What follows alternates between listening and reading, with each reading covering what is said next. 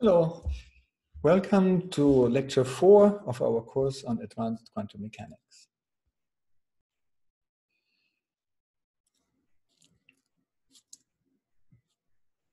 So remember what we've done last time. We started with the formulation of classical mechanics in Hamiltonian form. So on the top level, the most abstract level, is the Hamiltonian, which is the total energy expression. And then from it, we can derive, using the Poisson bracket and the Hamilton equations of motion, the concrete differential equations of motion for x, for the p, and for any other observable that you might be interested in. From by solving these differential equations of motion, we obtain as their solutions functions, which we can solve for variables, which have variables in them, which contain numbers, and these numbers are going to be our number predictions for the outcome of measurements. By the way, if my handwriting is worse today, it's because my tablet PC died this morning. I had to get some new gadget, and I'm not yet used to this. So the writing is not going to be very good at the beginning, at least. So what did we do? We upgraded this classical mechanics formulation to quantum mechanics, and it looked like this. We have again a Hamiltonian, and to indicate that this is now quantum mechanics, let's put a hat over it. So we have a Hamiltonian which depends on the x hat and the p hat. Of course, they can have indices from 1 to 3, and then maybe further indices to indicate a number of different particles, as usual. And then from that Hamiltonian, we can use the exact same axioms for the Poisson bracket and the exact same abstract Hamilton equation. This is the Poisson bracket of f with h plus df dt, to obtain again a set of, or this set of differential equations of motion.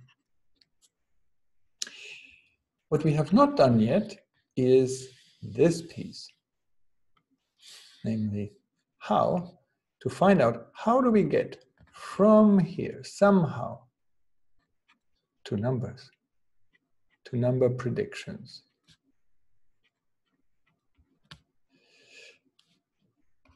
How does this work? We don't know yet.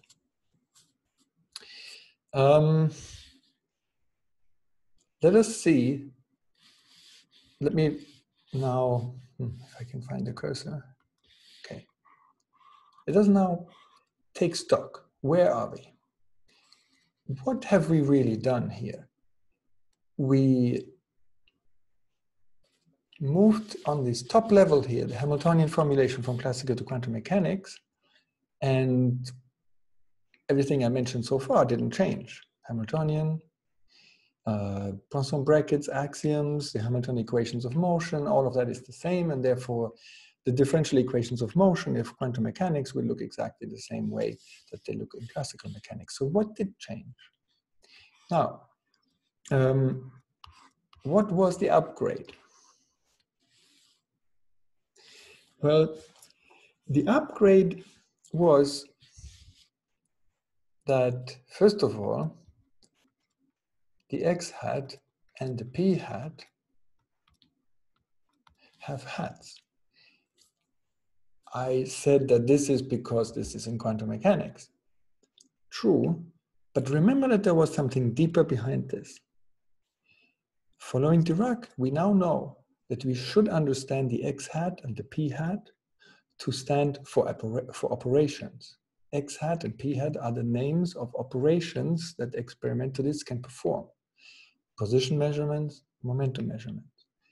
And we know that operations may not commute, such as the operation of going to the gym and the operation of having a shower. These two operations do not commute. It matters in which sequence you do these operations. And so Dirac said, okay, let's not jump to conclusions. Let's not assume that the x and the p have to be number-valued functions of time. Let's allow them to be standing for operations. And then Dirac asked, well, if they do not commute, how can they be non-commutative? How can they be non-commutative without breaking down the entire framework that we had built up for classical mechanics? So, first of all, remember the definition, which is very convenient in this discussion. If we have some a hat, which could be some polynomial in the x and the p, and another b hat, which could be some polynomial in the x and the p, then we define this to be the commutator. So a hat, b hat minus b hat, a hat.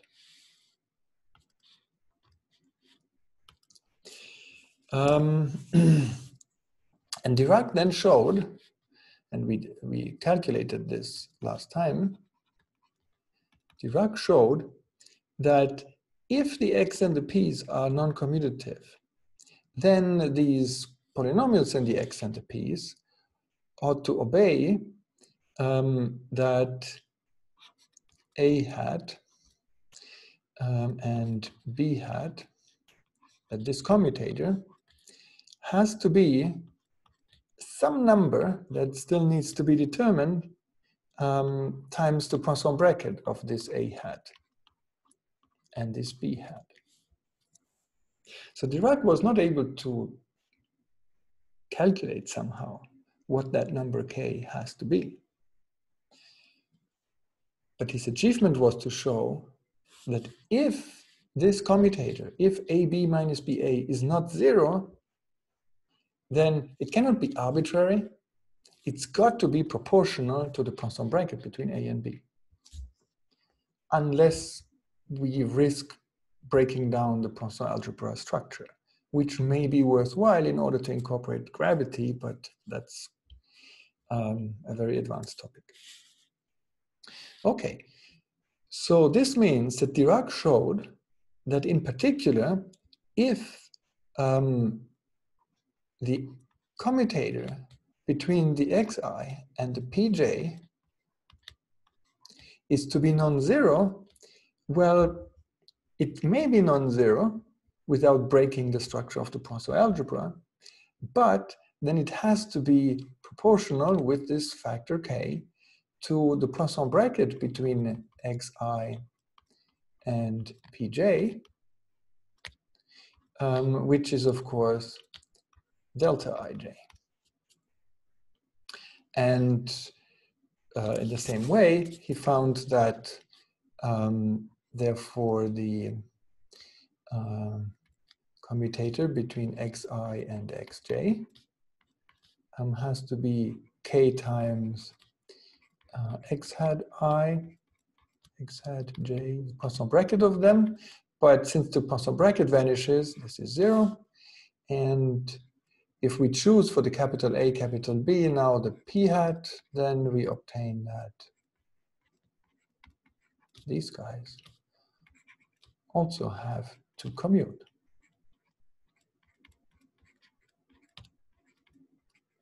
Right? Because the Poisson bracket vanishes, the commutator must vanish as well, on the basis of Dirac's calculation that we performed last time. So this also meant that Dirac now was able to conclude that Hamilton's equation, namely that, see, I'm not really used to this yet, that Hamilton's equations dx by dt, remember that the x hat and the p hat and the a hat and so on, they're all functions of the time. we are just not writing this within brackets t all the time, because it would make things a little tedious and a lot slower to write. So one of Hamilton's equations is that this is the Poisson bracket of x hat with h hat, and then there is no term d x hat by dt, because, well, x hat is an elementary variable, and there is, I mean, this is not a polynomial with time-dependent coefficients. It's just the term x hat. So there is no explicit time dependence. There's only the implicit time dependence that x hat is time dependent, right? So we have that this is true, and therefore, using now the finding of Dirac, we can conclude that this has to be 1 over k, and then it's the commutator of x hat with h hat, right? Let me just go up here and show you where we take this from. So we have here the Poisson bracket of two expressions in x and p, and here we have the commutator of two expressions in x and p, and they're related by k, right? We have that the commutator is k times the Poisson bracket.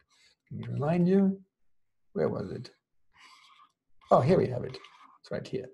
The commutator of two expressions in x and p is k times the Poisson bracket of the two, right? So here we have this. So we have this, and we have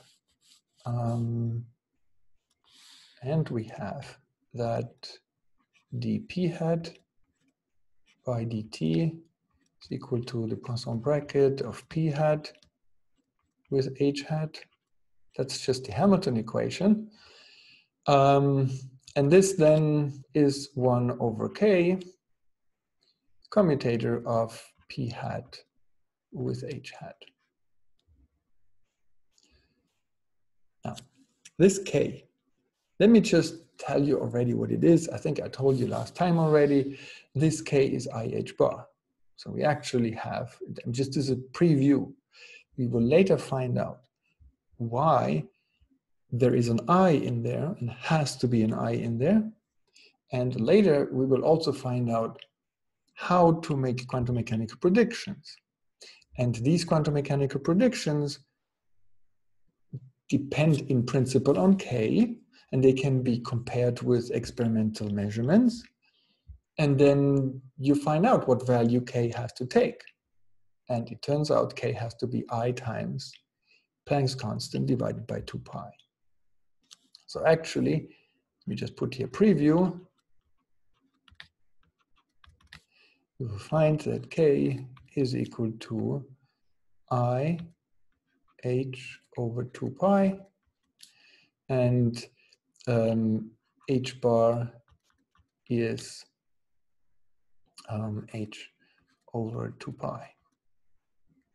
Okay, so let me now write out these equations again, because they get another name if we spell them out with the h bar and the commutators. So this is then 1 over IH bar, commutator of x hat with h hat,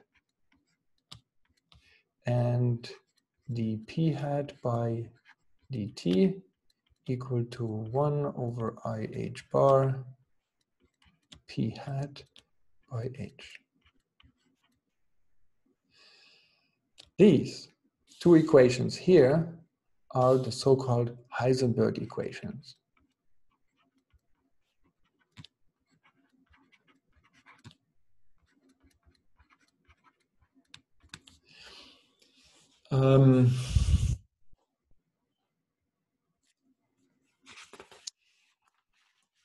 Fortunately, we cannot just jump right in there now and solve those Heisenberg equations, because we don't even know what kind of mathematical object the x hats and the p hats should be.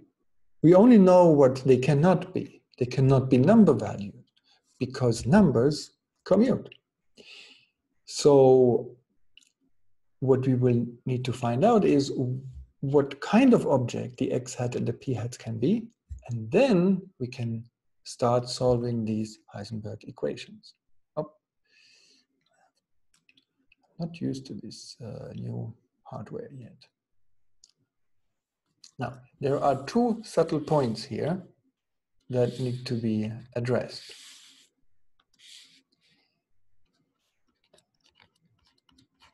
Subtle points that should not be overlooked.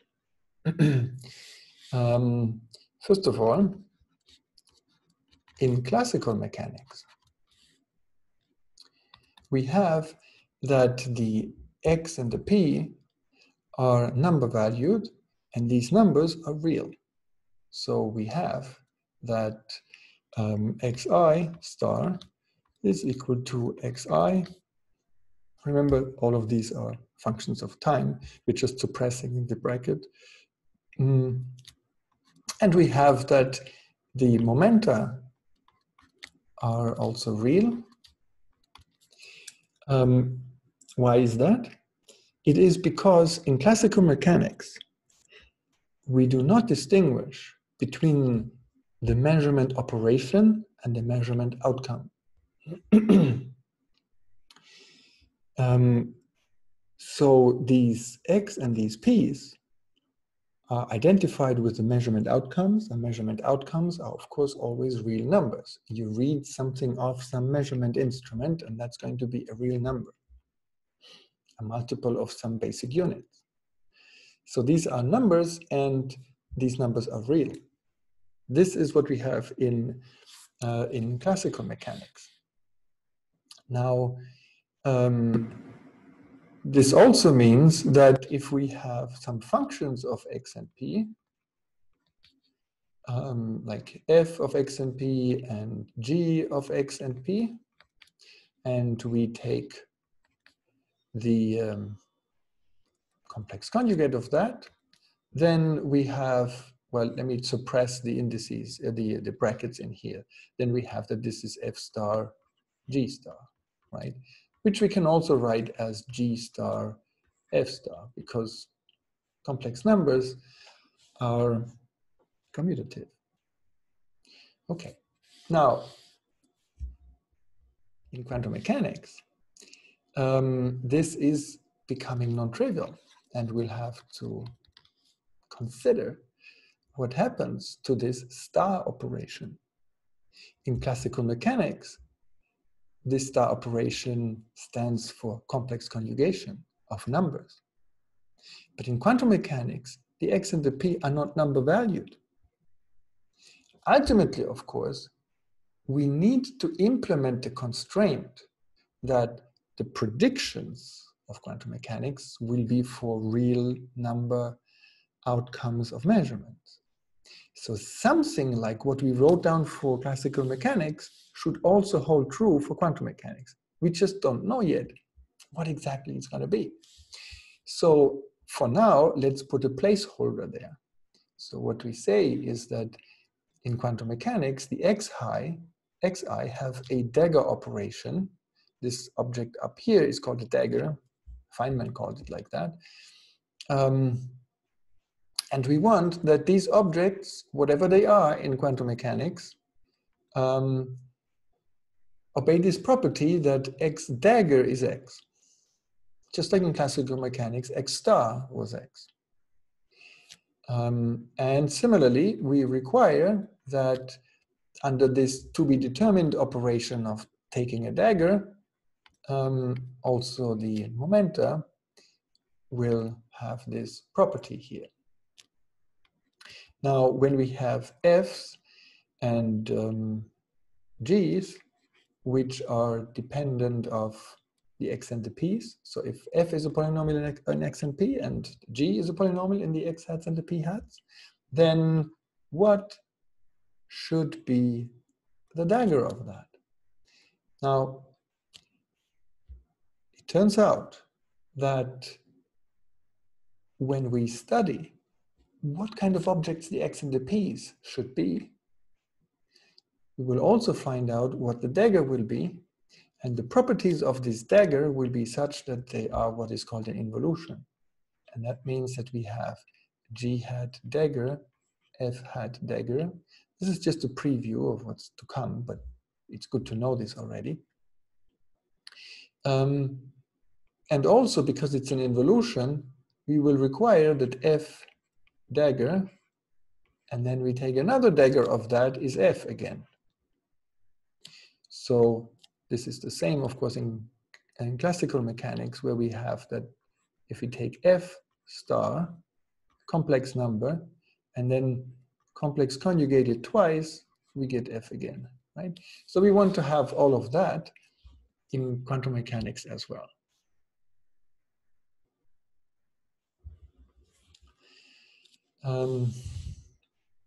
I.e., this operation dagger will be an involution.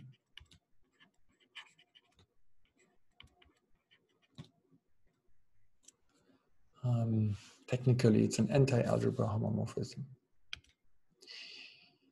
So,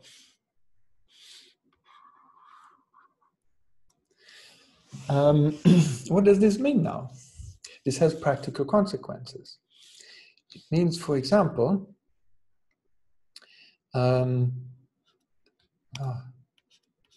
therefore, what we have that e.g. Hamiltonians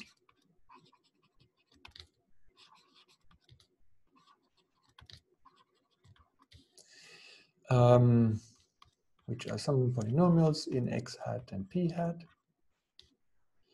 must obey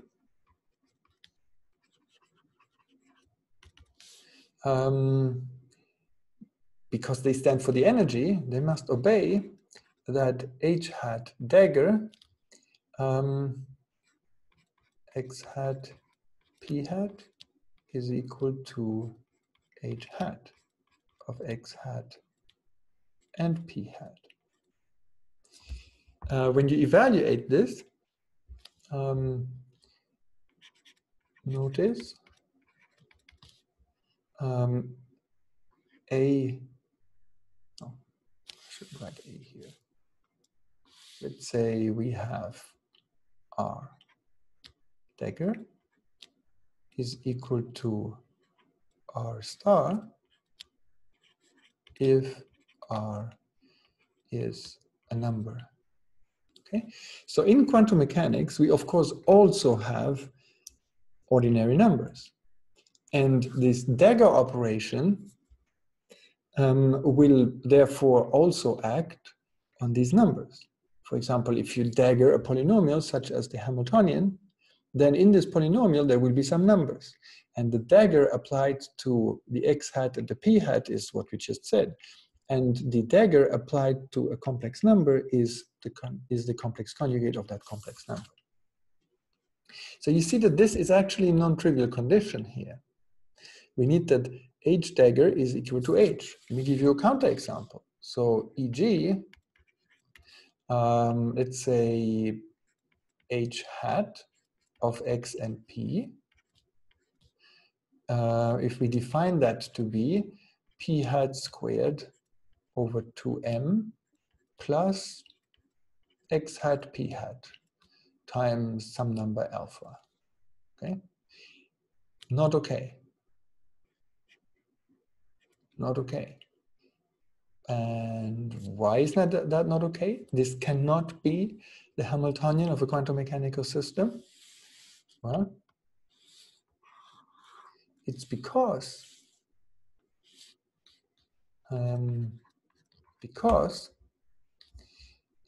h hat dagger for this Hamiltonian is equal to p hat squared over 2m, right? Because p hat dagger is p hat, so that first term stays the same. But then we have plus alpha star. Alpha is some number. some prefactor that makes the units right. And then we have p hat dagger, x hat dagger. The daggers go away, but remember that we had this rule up here. It's a subtle point, but important. We have this rule here that we are using at this moment, what I'm boxing here in the yellow. See, if you have two expressions in x and p, two polynomials in x and p, f hat and g hat, then if you take the dagger of that, you're changing the sequence in which they occur, right? So f hat, g hat dagger is g hat dagger, f hat. And what that means is that h hat dagger is this, which is not the same as h hat. So this is not the same as h hat. This is why there's a problem. This cannot occur as a Hamiltonian in quantum mechanics because it wouldn't lead to real number value predictions, as we will later see.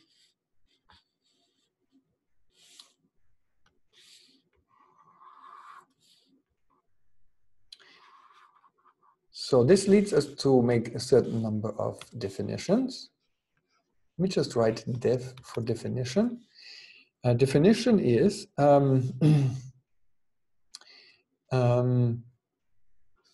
f hat, x hat, p hat is called an observable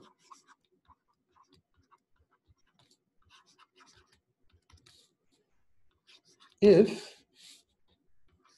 f hat dagger is f hat, because then the predictions of quantum mechanics for the outcome of measuring f hat or f will be real number predictions, and that's reasonable. This might be observable in practice. It doesn't mean that there actually exists a measurement apparatus that could measure this, but it's potentially observable. Whereas if that was not the case, if that condition didn't hold, f dagger is f, then there's no chance that it could be measurable because the outcomes would be predicted to be complex numbers other than real numbers. And another definition, namely, if f hat dagger equal to f, then f hat is called Hermitian.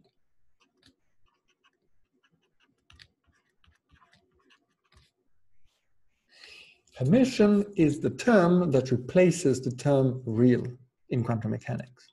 So these expressions in x and p are not real or not real, they are Hermitian or non-Hermitian.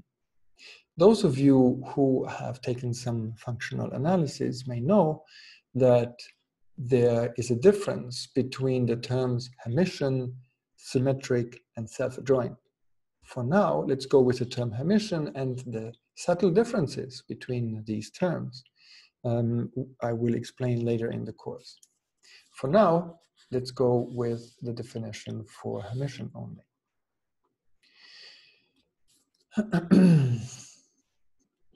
So now we can say more about this mysterious K that turned out to be IH bar. Because now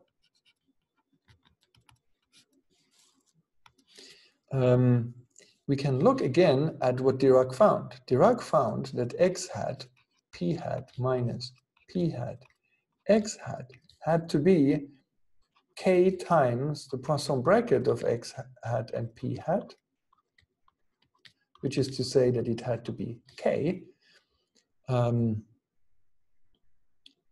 And now using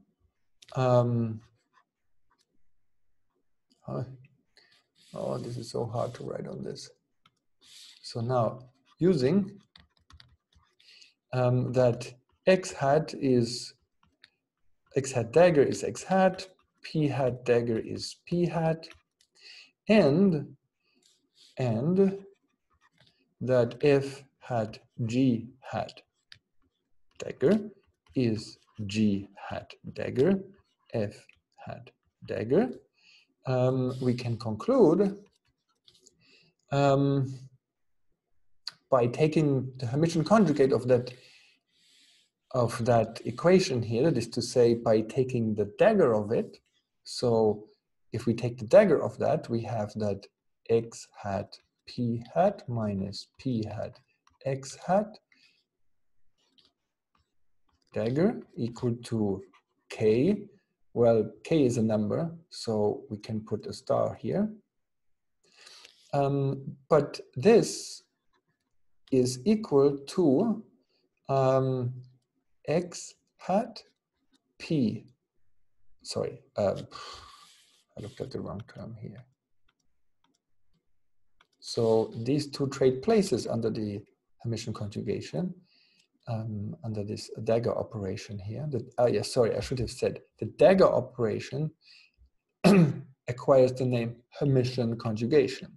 It's just like a complex conjugation. You have Hermitian conjugation. So we have p hat x hat minus x hat p hat is equal to k star, right? But this means that k star is minus k, right? Because if you compare with this equation here, so this equation and that equation together mean that k is equal to minus k star. Therefore, k is imaginary. So quite paradoxically, quantum mechanics must necessarily contain complex numbers in order to be able to make real valued predictions for experiments.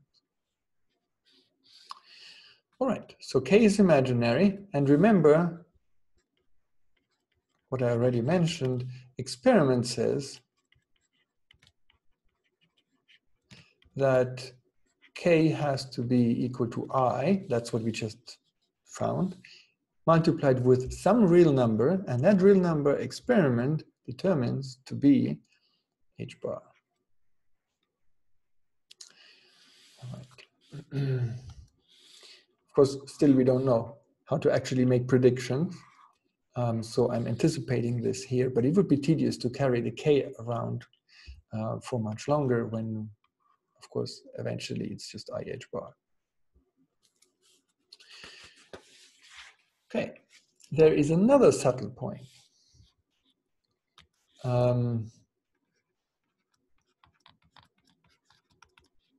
We said that the equations of motion in quantum mechanics are exactly the same as the equations of motion of classical mechanics on the grounds that the Hamiltonian is the same, the Poisson brackets are the same, they have exactly the same axioms, and the Hamilton equation is the same. So formally, these two equations of motion look identical. The only difference seems to be that in classical mechanics, we are looking for solutions that are number-valued functions of time, x of t and p of t. And in quantum mechanics, we are looking for weirder solutions that not only obey the differential equations, but that also are non-commutative in a very special way. It's more subtle than this. And the reason is that actually, in principle, the equations of motion can be different for a subtle reason. They usually are not, but for a very subtle reason, they may sometimes be. And the reason is that quantum mechanics has a richer set of Hamiltonians.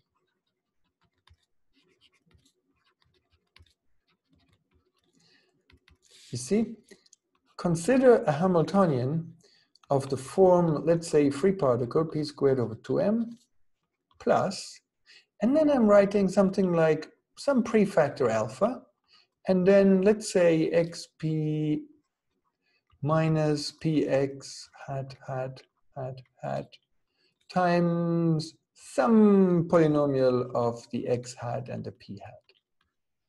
let's assume I'm arranging the polynomial to be such and the number alpha to be such that the units are in order and that h hat is formally Hermitian. Well, then this is in principle a perfectly eligible Hamiltonian. And this term matters because xp minus px is not 0 in quantum mechanics, right? Because they don't commute. This is actually IH bar. So we have alpha IH bar f of whatever this is. But if we write down the exact same Hamiltonian, in classical mechanics, the exact same Hamiltonian is actually p squared over 2m plus nothing, because the xp minus px term, and so the whole thing on the right-hand side drops out.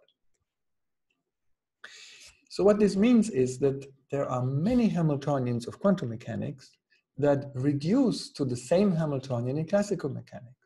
Namely, all those Hamiltonians that have xp minus px terms in them, all those Hamiltonians that have terms in them that are proportional to h bar or some power of h bar.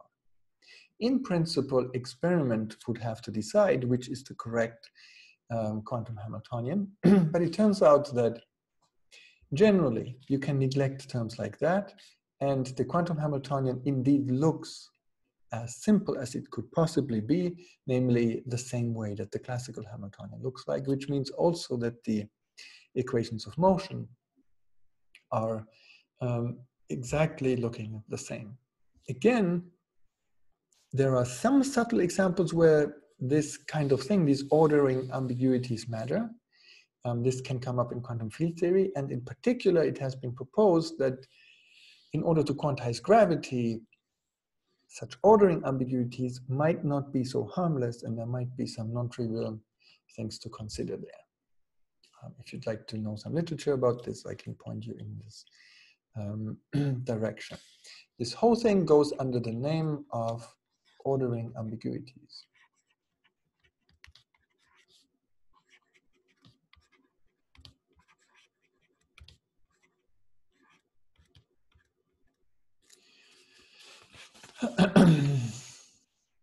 Okay, at this point, we are now ready to start investigating the big question, namely, what on earth are these x hat and p hat? So x hat and p hat are not numbers.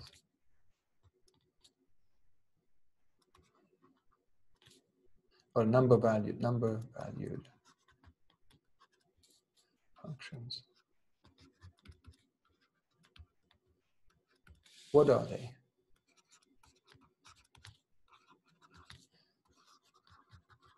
I'm sorry that my handwriting is so bad.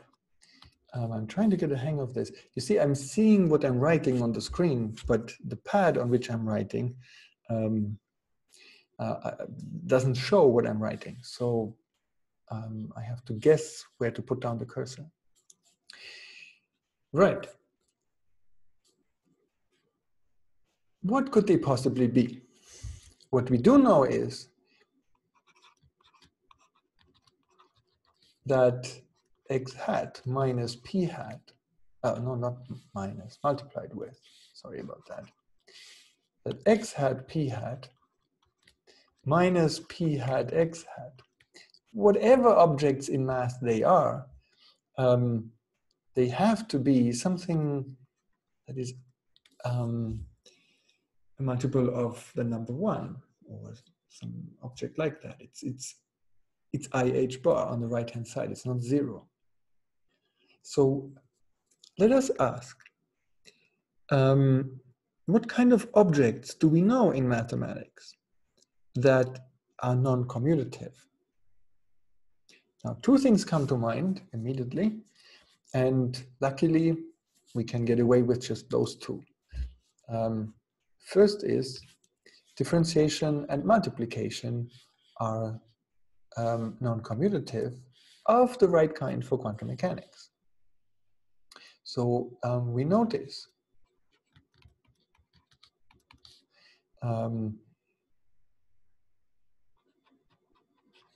multiplication and differentiation don't commute. See whether you first multiply a function with a variable and then differentiate with respect to that variable, or you do it the other way around, it matters. Let me show you. So for example, let's say we do d by d lambda after multiplying with lambda, and we take the function sine of lambda. Now, what is this? So this is going to be sine of lambda plus lambda cosine of lambda by the product rule, right? On the other hand, let's do those two operations, you know, just like going to the gym and then showering, or first showering and then going to the gym. Here we first multiply and then differentiate, or the other way around. So now let's do it the other way around. Now we first differentiate and then multiply with lambda, right? And then what do we get? Well, in this case, we get lambda times cosine of lambda. And you see, hey, there's a term missing. It's not the same, right? So therefore, we can tell that the two operations, d by d lambda, if we just write it like this as an operation without specifying on which function it acts, this operation, the operation of differentiating with respect to lambda, does not commute with the operation of multiplying with lambda. Okay, so notice what we are writing down here. This is a slightly unusual notation but it's something, it's a notation that is very common in quantum mechanics, so it's good to get used to this early on. Lambda here doesn't stand for a number. Lambda here doesn't stand for a variable either. This lambda stands for the operation of multiplying a function with lambda. And d by d lambda stands for the operation of differentiating a function with respect to lambda. And this equation expresses that these two operations generally don't commute. What their commutator is, we will later calculate, and we will find that it offers us an opportunity. This business of the non-commutativity of the derivative operator with the multiplication operator offers us an opportunity to actually express the x hat and the p hat mathematically, as we will see. But there's another thing that's non-commutative that we should also explore, and that will be very useful right from the beginning. So what we also notice is that matrices are non-commutative.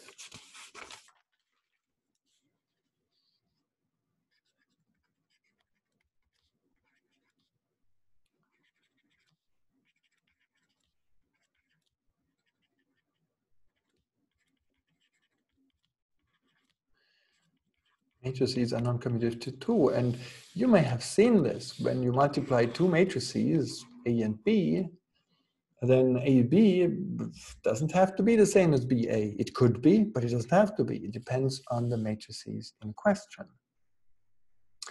So let's see. Let's try something out.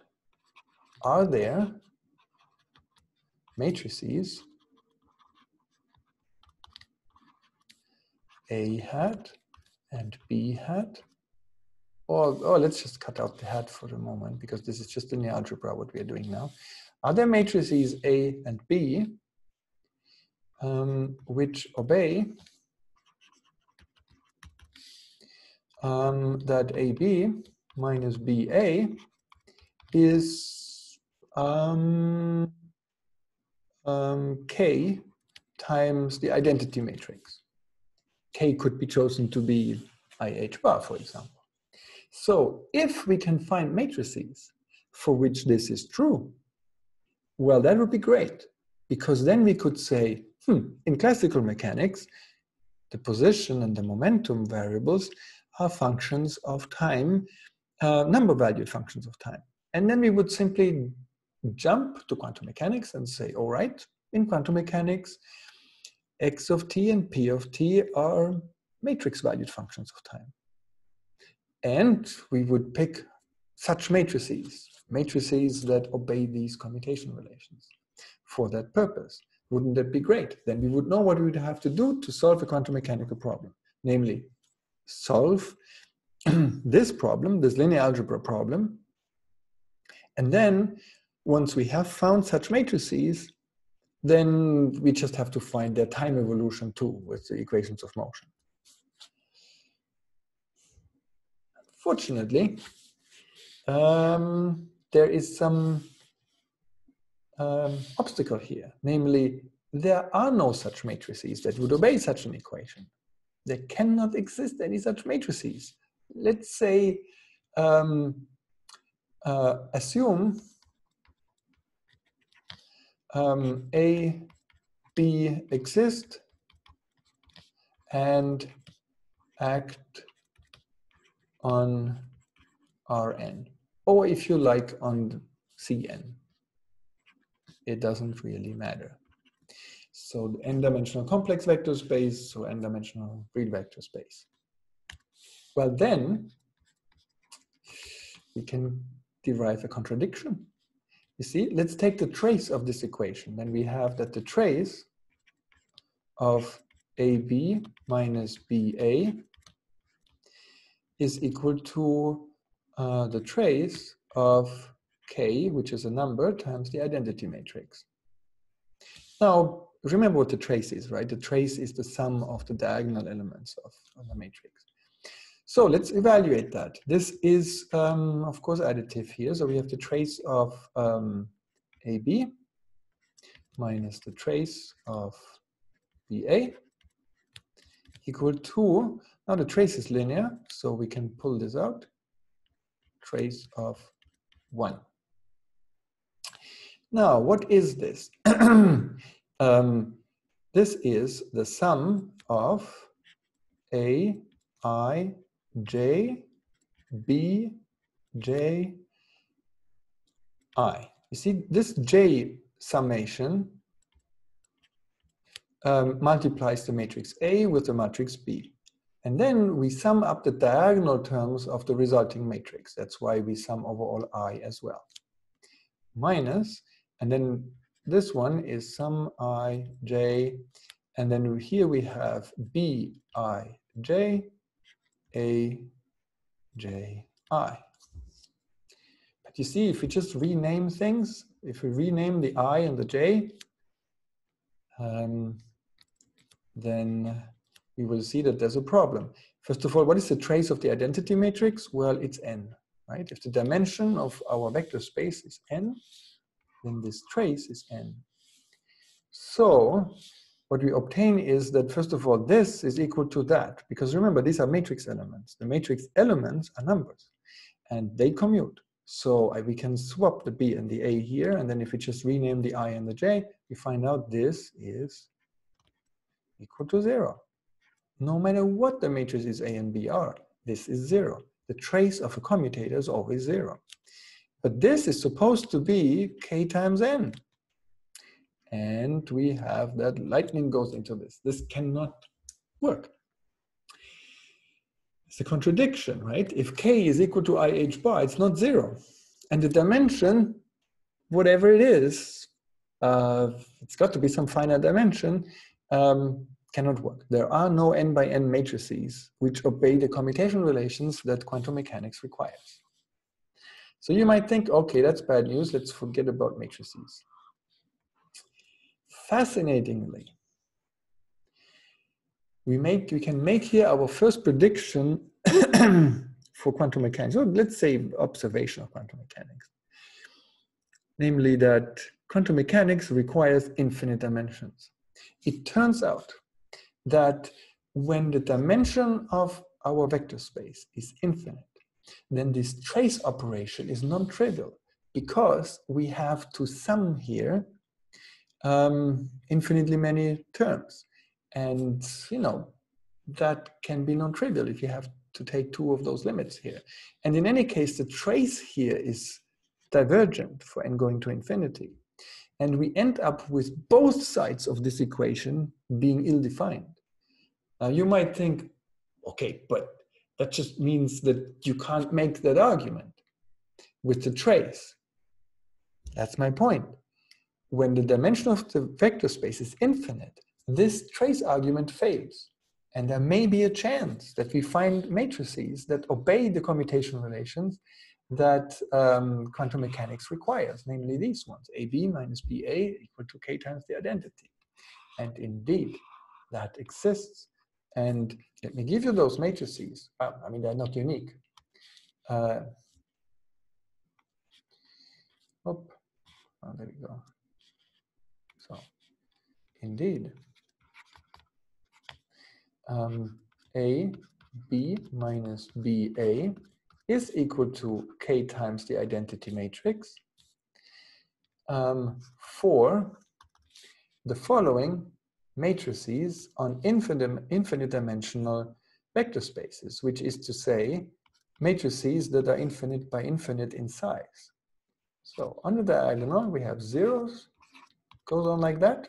And then here we have a square root of 1, square root of 1, square root of 2, square root of 2, square root of 3, square root of 3, etc. And here all of these and all of those are 0. And then we have a matrix B that we define. Oh, we put here a number L. And the number L is just some arbitrary real number. And then I'm just putting this L here to illustrate that we have arbitrariness in this. There are many matrices that obey these commutation relations, infinitely many, in fact. But I'm giving you an example here. Okay, so we define B to be K divided by 2L. And then we have here, again, zeros on the diagonal. And then we put here square root of 1, square root of 2, sorry, minus square root of 1, minus square root of 2, minus square root of 3, minus square root of 4. And here square root 1, square root 2, square root 3, etc. All of those and all of those, 0. And then I leave it to you as an exercise that this is true. Exercise. Check that indeed the commutator of A and B is equal to K times the identity. And therefore, at some point in time, in some choice of bases in vector spaces, the X hat and the P hat of quantum mechanics of some quantum mechanical system might be represented by exactly such matrices. And as we will find out, that is indeed the case. Now, this phenomenon that quantum mechanics can be done with matrices, but only if you have them infinite by infinite, that was the beginning of quantum mechanics. Quantum mechanics was not discovered by Schrödinger. Schrödinger was the second. The first to discover quantum mechanics, half a year before Schrödinger, was Heisenberg. And Heisenberg did a calculation exactly like this. And you see, this exercise is a little tedious here to multiply those matrices and to verify that this is actually true. It's not hard to calculate, but tedious. And how would you have expected that this is how it comes out? Well, Heisenberg had hay fever and had to escape because it was so bad and they didn't have antihistamines at the time or whatever. So he escaped to an island somewhere in the North Sea where there were less pollen, and so he didn't suffer of the hay fever. But of course he was bored to death there because there was just nothing going on. And in his spare time, he worked out that. And he found, hey, quantum mechanics can be done in this way if we replace the usual x and the p by matrices. And therefore, the first formulation of quantum mechanics was matrix mechanics. Or, I mean, it's still the same quantum mechanics, but it was called matrix quantum mechanics. Heisenberg.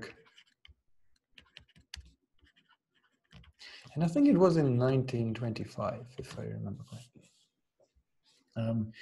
This is how quantum mechanics was first discovered. What you notice here too is that this number L is arbitrary. That demonstrates that there is not just one set of matrices, A and B, which obey the quantum mechanical commutation relations. And of course they shouldn't. You see, the X hat and the P hat are not frozen in quantum mechanics. The position changes, the momentum changes. They're dynamical variables, right? We have X hat of T and P hat of T, which means that X hat of T will be a matrix valued function of time. P hat of T will be a matrix valued function of time. And the time dependence will be, that is to say, the time dependence of the matrix elements will be determined by the equations of motion. And at any point in time, the commutation relations between X and the X's and the P's will be as determined by quantum mechanics. So you see, we have now our work cut out for ourselves. We have to solve the dynamical equations of motion, which look like those of classical mechanics. But much harder to do. I mean, once you get the hang of it, it's not that much harder, but it's harder to do than in classical mechanics because we're not just solving these equations of motion for number-valued functions, but now for matrix-valued functions. Fortunately, once you know a few good matrices of which you know how they commute, then you can often put the time dependence, the required time dependence in prefactors, and then that makes the whole thing pretty easy. And we can then solve quantum mechanical problems this way. So, where are we now? Let's just take stock of where we are.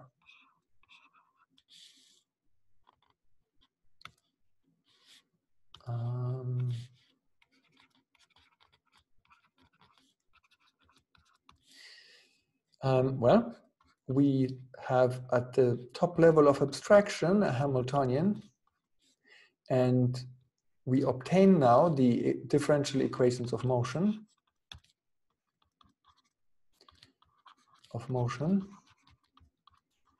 And we can express them in the Hamilton form with Poisson brackets, but we can also express them in the Heisenberg form. Namely, we can write them as dx hat by dt equal to 1 over I h bar, commutator of x hat I with h hat. Why? Just to remind you, it's because this is equal to the Poisson bracket, right? X hat I with h hat. Remember that the Poisson bracket, Dirac showed, has to be proportional to the commutator, and the proportionality factor is k, or I h bar. Okay, and then similarly, we have that dp hat I by dt is equal to 1 over I h bar. This is a p hat I h hat. Okay, so we have this much. And that's already a lot, because it means, as we just said a minute ago, we have our work cut out for ourselves, because what we now know what we have to solve. We need to solve these differential equations together with the commutation relations, x hat I, p hat j equal to I h bar delta ij. And of course also that the x's commute among each other and the p commute among each other. So we have some technical work cut out for ourselves. We have to solve differential equations, namely these, the Heisenberg equations of motion, and we have to solve those commutation relations all at the same time. We anticipate it's a matrix problem. There will also be another formulation, Schrödinger's formulation, for example. But this is one way of looking at it. And it's the most direct way of looking at it, because it's the closest to classical mechanics, because the equations of motion are the same. We only have to also solve the commutation relations along with these equations of motion. And where we are now is that, or where we are now going next, is that from here, we need to find out how we get to number predictions. See, it's all good and fine to be able to solve the differential equations along with the commutation relations. But what do we have at the end of the day? Then we have matrix-valued functions of time. Or if we don't do it with matrices, if we do it with multiplication and derivatives and so on, whichever, it's some weird thing, not number-valued function of time. And we need to find out how to make then predictions for experiments. So we have to climb down that ladder of abstraction. We have to find out what the lower rungs on that ladder are. We have the differential equations. We have to find out what these non-number valued functions of time are, the x hat of t and p hat of t. Matrix valued functions is a possibility. And then from there, we have to boil it down to number valued functions of time. And then we can get numbers from that, and those will be the predictions. So this is what we will do next. Find out how we can get predictions out of quantum mechanics. Okay, so this is it for today.